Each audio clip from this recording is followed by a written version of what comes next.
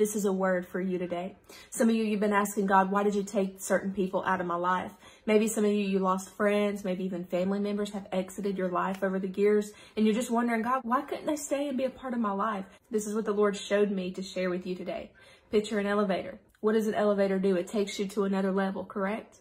When you're on that elevator, there's people constantly coming on and coming off of the elevator. It's just like your life.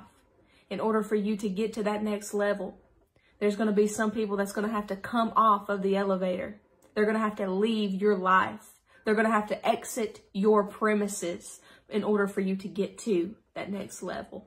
So whenever you lose somebody, when people stop talking to you, maybe friends have stopped talking to you over the past, years, days, just know that there's a reason for that.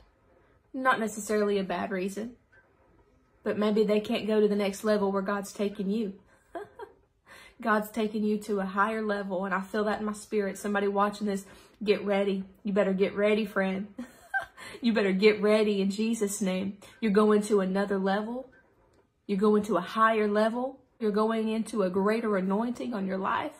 God is getting ready to shake some things. Come on. God's getting ready to do some things in your life, and you got to get to that next level, but you cannot be focusing on the ones who have exited your life in the process. God says, trust what he is doing. Trust his process. Trust the way that he is taking you to that next level. Not everybody can go to that next level with you, friend. They can't. Some people cannot go to that next level with you, but God says, trust him, trust his process, and get ready for the next level. God, I pray right now for this one right here. Lord, I pray that you would just surround them with your love, surround them with your presence today, God. Let them know today that they're not alone, that you are with them. Trust the process, and everything is going to be great. In Jesus' mighty name, amen. God bless you, friend. I'll see you next time right here on the channel.